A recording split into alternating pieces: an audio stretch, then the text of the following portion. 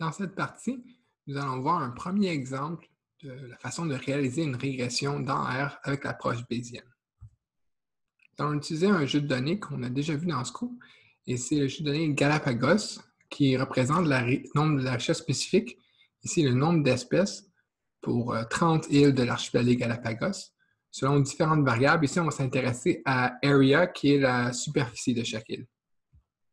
Le nombre d'espèces par île varie entre, ici dans notre jeu de données, entre 2 et 444. Et la superficie de l'île en kilomètres carrés varie entre 0,01 et près de 5000 km². Donc, ça varie sur plusieurs sortes de grandeurs. Le modèle qu'on va utiliser pour représenter le nombre d'espèces en fonction de la superficie de l'île, c'est un modèle linéaire généralisé, comme on a vu plus tôt dans le cours. Le nombre d'espèces, on va supposer que ça suit une distribution de poissons avec une moyenne lambda. Et comme souvent pour un modèle linéaire généralisé avec distribution de poissons, c'est le logarithme du nombre d'espèces moyen qu'on va modéliser. Et ce logarithme, on suppose que c'est une fonction linéaire du log de la superficie. Parce que la superficie varie sur plusieurs sortes de grandeurs, on utilise le log. Et aussi, cette relation-là, si on prend l'exponentielle des deux côtés, on obtient une relation équivalente où le nombre moyen d'espèces par île est donné par le produit de deux termes. Ici, c'est l'exponentielle de bêta 0. Et ici, c'est la superficie à un exposant qui est bêta 1. Donc ça, on va utiliser cette information-là pour choisir maintenant, et là, c'est ça qui est nouveau avec l'approche bayésienne, choisir des distributions a priori pour les paramètres bêta 0 et bêta 1. Donc, pour bêta 1, qu'est-ce que c'est? C'est l'exposant de la relation entre le nombre d'espèces, lambda, moyen, et la superficie de l'île. D'abord, on va supposer que cet exposant-là est positif. Parce qu'avec un exposant négatif, le nombre d'espèces diminuerait avec la superficie. Et théoriquement, on croit que ce n'est pas possible. Ça ne veut pas dire qu'une île plus grande a nécessairement plus d'espèces, mais si elle a moins d'espèces, ce n'est pas à cause qu'elle est plus grande. D'ajouter de la superficie, toute autre chose étant égale, ça permet à plus d'espèces de cohabiter. Ensuite, si bêta 1, c'est l'exposant, par exemple, bêta 1 égale 1, ça voudrait dire que le nombre d'espèces moyennes augmente de façon linéaire avec la superficie. Et bêta 1 plus grand qu'1, ça voudrait dire que ça augmente de façon plus rapide qu'une relation linéaire. Donc, par exemple, une relation quadratique. On croit qu'il est plus plausible que l'exposant soit inférieur à 1. Parce que si on a une île qui est déjà très grande, ajouter un kilomètre carré supplémentaire, ça va avoir moins d'effet. Donc, de passer de 1 à 2 km², ça a plus d'effet que de passer de 1001 à 1002 km². Et dans ce cas-là, ça voudrait dire qu'on n'a pas une droite, mais on a quelque chose qui a un exposant plus petit qu'une droite. Mais on dit que c'est plus plausible, mais on ne veut pas quand même totalement rejeter la possibilité que bêta 1 soit plus grand que 1. Donc pour ça, pour bêta 1, dans ce cas, on va choisir une distribution empirique qui est la distribution exponentielle, qu'on n'a pas vu souvent dans ce cours, mais la distribution exponentielle, c'est dans le fond une distribution où la variable peut seulement prendre des valeurs positives ou égales à 0. Le maximum est à 0, et ensuite la probabilité descend de façon exponentielle, justement. Et ici, j'ai choisi un paramètre 4 qui dit un peu à quelle rapidité la probabilité descend. Et avec ce choix de paramètre en particulier, il y a seulement 2% de probabilité que bêta 1 soit plus grand que 1. Donc, je dis que c'est très improbable d'avoir un exposant plus grand que 1, mais pas impossible. Maintenant, on va regarder bêta 0. Bêta 0, qu'est-ce que c'est? C'est que si log de la superficie est égal à 0, donc log A c'est égal à 0, ça veut dire qu'A égale à 1. Dans ce cas-là, ce terme-là est 1. Et bêta 0, c'est le logarithme du nombre moyen d'espèces pour une île qui a une superficie de 1 km². Mais ici, il faut faire attention. Donc, malheureusement, une complication qu'il y a, c'est pour des raisons d'algorithme. Le package qu'on va utiliser plus tard, qui s'appelle BRMS, va transformer les prédicteurs pour les centrer sur leur valeur moyenne. Et en raison de ça, ça fait que l'ordonnée à l'origine, il va nous donner l'ordonnée à l'origine comme si c'était basé sur log A de 0. Mais dans le programme, il va utiliser une ordonnée à l'origine qui est basée sur la valeur moyenne de chaque prédicteur. Donc, dans ce cas-là, pour la distribution a priori, il faut lui donner une distribution pour la moyenne de la réponse, ou ici le log de la réponse moyenne, si les prédicteurs sont à leur valeur moyenne. En particulier, on veut une distribution a priori pour le logarithme du nombre d'espèces pour une île qui a une log superficie moyenne. On ne va pas calculer la log superficie moyenne. Dans le fond, on dit c'est quoi une île typique, combien il y aurait d'espèces. Et là, on va utiliser une description assez large. On va dire, bien, dans tout notre jeu de données, tous les îles ont entre 1 et 1000 espèces. En fait, on ne se rend même pas à 1000.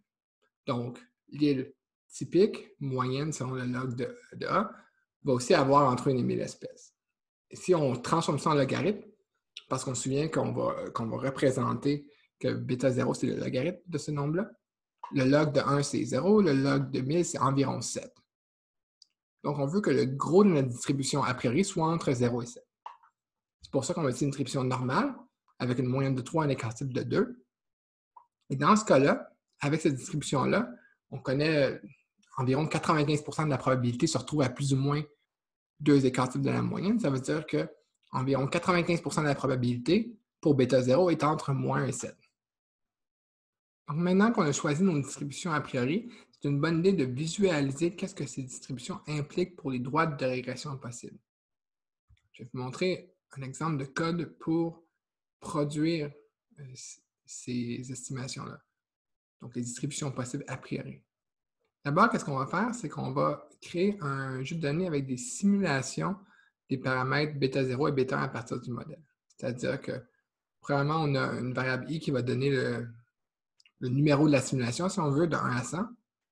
Et on choisit donc 100 valeurs de bêta 0 à partir d'une distribution normale avec une moyenne de 3 écarts type de 2. Et on choisit 100 valeurs de bêta 1 à partir d'une distribution exponentielle avec un paramètre 4.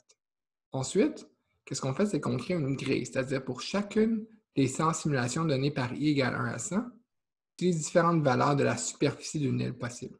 Et pour représenter un grand nombre d'ordres de grandeur, comme dans notre jeu de données, on va de 0,01 km² jusqu'à 10 000 km² sur une échelle logarithmique. Ensuite, qu'est-ce qu'on va faire? C'est qu'on va joindre les simulations avec cette grille. Donc, ça va reproduire on va avoir la combinaison de chaque simulation de 1 à 100 avec les paramètres associés et de chaque valeur de la superficie de l'île. Et ensuite, on va calculer lambda en faisant l'exponentielle donc de bêta 0 plus bêta 1 fois log de la superficie. Donc ça va créer 100 droites de régression à partir de 100 simulations de nos distributions a priori des paramètres. Donc, vous voyez par exemple ici, notre jeu de données qu'on obtient, c'est on a la simulation 1, bêta 0, bêta 1 sont les mêmes pour toutes les simulations 1, et on change la superficie et on calcule le nombre d'espèces moyen prévues. Ensuite, on va visualiser ces droites de régression-là. Et vous voyez qu'on a différentes droites possibles selon une distribution a priori. Et là, ça, c'est le nombre d'espèces moyennes, c'est des échelles logarithmiques, je vais apporter votre attention. Et là, on voit qu'on a un grand nombre de résultats plausibles et même implausibles, c'est-à-dire que le nombre d'espèces peut aller jusqu'à 1 million, ce qui est plus grand que toutes les espèces de plantes qui existent sur la Terre. Mais bon, donc, ça inclut certainement toutes les droites plausibles pour la régression entre le nombre d'espèces et la superficie d'une île. On voit qu'il y a des droites qui sont presque horizontales ou qui ont des effets très prononcés. Donc, une fois qu'on dit que notre distribution a priori est correcte ou acceptable, on va maintenant ajuster les paramètres du modèle par l'approche bayésienne. Et pour ça, on va utiliser un package qui s'appelle BRMS, qui est Bayesian Regression Models Using STAN. Donc, c'est un package R qui permet d'ajuster différents modèles de régression. En fait, ça peut s'adapter à tous les modèles qu'on a vus dans ce cours-ci et qu'on va voir pour le reste du cours, donc incluant les modèles avec des dépendances temporelles et spatiales. Donc, une grande gamme de modèles qui sont spécifiés comme à l'habitude dans R avec une formule, mais que l'ajustement se fait par la broche bayésienne. Et pour ça, BRMS va automatiquement traduire notre modèle dans du code qui est ensuite donné au programme d'inférence bayésienne STAN. Ce programme-là, on va le voir la semaine prochaine. Donc, voici un exemple comment on peut spécifier notre modèle dans BRMS. On charge le package BRMS et ensuite on utilise la fonction BRM. Donc ça, BRM, c'est pour un grand nombre, encore une fois, de modèles de régression bayésiens. On voit que la première ligne, ça ressemble à un modèle linéaire généralisé qu'on aurait pu faire auparavant. Donc le nombre d'espèces en fonction du log de la superficie, le jeu de données Gallup et la famille de distribution, c'est poisson pour la réponse. Qu'est-ce qui est nouveau? C'est ici qu'on doit choisir des distributions a priori parce qu'on utilise une approche bayésienne. Et ça, on dit c'est prior. Donc, c'est l'argument prior. Et ici, on a deux distributions a priori différentes et chacune est spécifiée tour à tour avec cette prior. Donc, tout d'abord, on dit pour l'intercept, ordonné à l'origine, je veux une distribution normale avec moins de 3 écarts types de 2. La façon, la syntaxe, pourquoi on écrit normal comme ça, c'est que ça vient du comment les distributions sont définies dans le programme Stan, qu'on va voir plus tard. Même chose pour bêta 1, ici on a juste un bêta, mais ici classe égale B, c'est pour tout dans le fond les coefficients de régression, sauf ordonné à l'origine. On a une distribution exponentielle avec paramètre 4. On spécifie aussi LB égale 0 pour dire que ce paramètre ne peut pas être inférieur à 0, ça veut dire lower bound, LB. Une fois qu'on fait ça, on regarde les résultats du modèle. Et là, vous avez beaucoup d'informations sur la façon dont ça a été ajusté avec Stan et on ne parlera pas de ça tout de suite. Justement, vous attirez votre attention sur les estimés ici. Donc, on a l'estimé des paramètres, l'ordonnée à l'origine 3.28, l'effet de la superficie, qui est l'exposant, si on veut, de la relation entre nombre d'espèces et superficie, c'est 0.34. L'erreur estimée ici, dans le fond, c'est l'écart type de la distribution a posteriori, qui est un peu comme l'équivalent de l'erreur type dans le contexte bayésien. C'est 0.04 et 0.01. Si on regarde ensuite le résultat d'un GLM qui resterait vraiment le même modèle, mais avec la méthode plus classique, on voit que les estimés, en fait, sont à peu près les mêmes. 3.27, 0.34 si on arrondit, et une erreur type de 0.04 et 0.01 si on arrondit encore une fois. Donc, dans ce cas-ci, les estimés des paramètres et leur incertitude, mesurés par l'erreur type ou l'écart type a posteriori, sont pratiquement identiques pour les deux méthodes.